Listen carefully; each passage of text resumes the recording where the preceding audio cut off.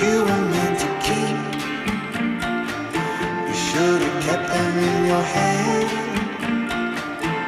but you let them out and stay. Some of us need it sometimes. A dream is all I need to get by. Some of us need it sometimes. A dream is all I need to get by. Some of us need it.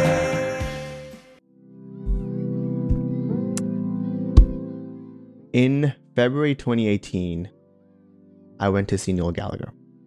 He came to Toronto with his band, the High Flying Birds, and me and my brother decided to get tickets and meet him.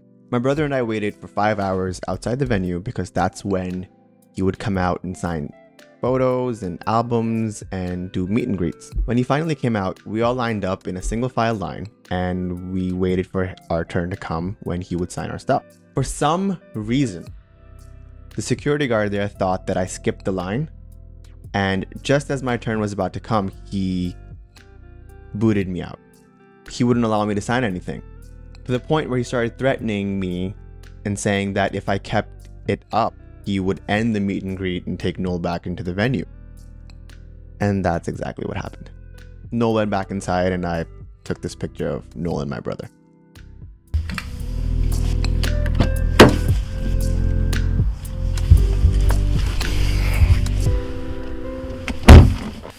In February 2018, something else also happened.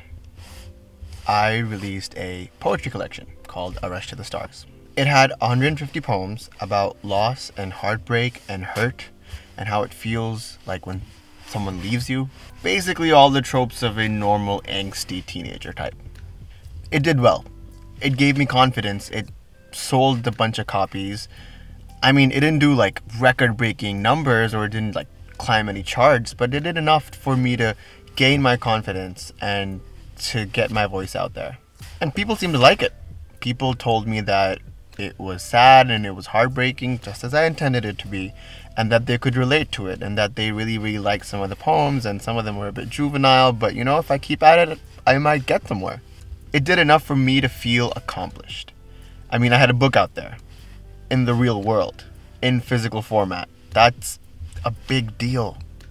Just a short aside, I sent that book to one of my favorite authors of all time, Yann Martel, who wrote this book, and he sent me a postcard back that said this.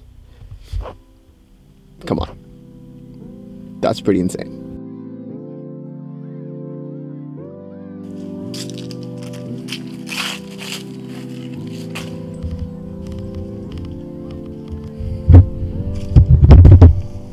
So after that, I hit a roadblock.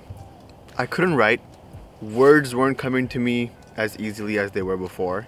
I tried to write my novel again, to no avail.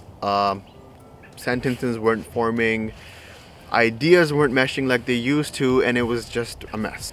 Stories were getting jumbled up in my head, and thoughts were cross over other thoughts and make this one huge big meta thought that made no sense at all, and I felt like I was losing my direction and my sense of purpose.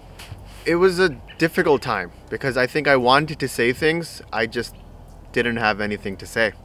And it was tough to come to that realization when you're just starting your writing journey. Just an aside, look how pretty my walk is. Very nice. Nicely done.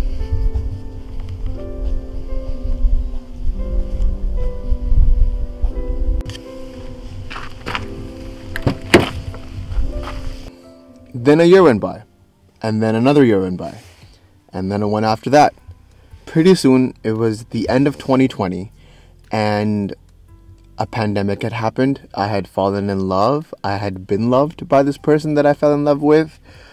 School was coming to a close. Friends were coming and going and moving on and doing bigger and better things.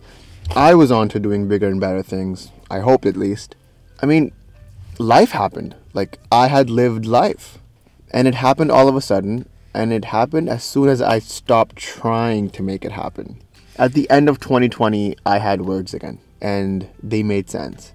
And one word after the other made a sentence, and each sentence made a paragraph, and each paragraph made more paragraphs, and suddenly I was writing stories again. These words became sentences and prose and eventually poetry.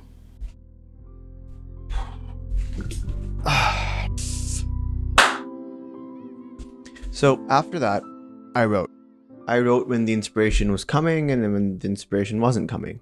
I wrote about falling in love and being loved with the person that you fell in love with. I wrote about my passions, and I wrote about things that I like and dislike. I wrote about the deep thoughts in my head that I'm scared to talk about out loud. And I wrote and I wrote and I wrote until I couldn't write anymore, until I was done, until everything that I had to say had been said and it was out there on the page, ready to be read, ready to be edited, ready to be fixed. And all those words that I was trying to string along before formed these poems that formed this collection. But I didn't know what to call it. I didn't know how to phrase it so it became all-encompassing.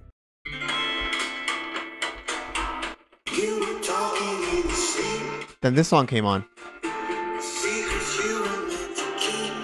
A dream is all I need to get by. A dream is all I need to get by. A dream is all I need to get by.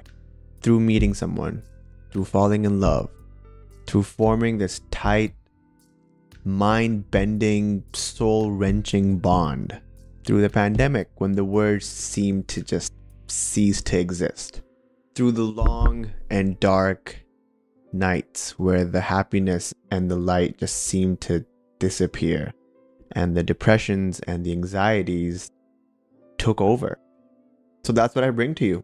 A dream. What I needed to get by.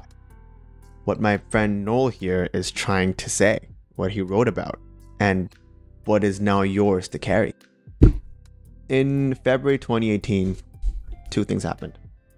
One, I didn't get to meet Noel Gallagher. And two, I had a poetry collection come out. Today, in the here and now, I think I've tried to fuse those two things together. And it kind of feels good.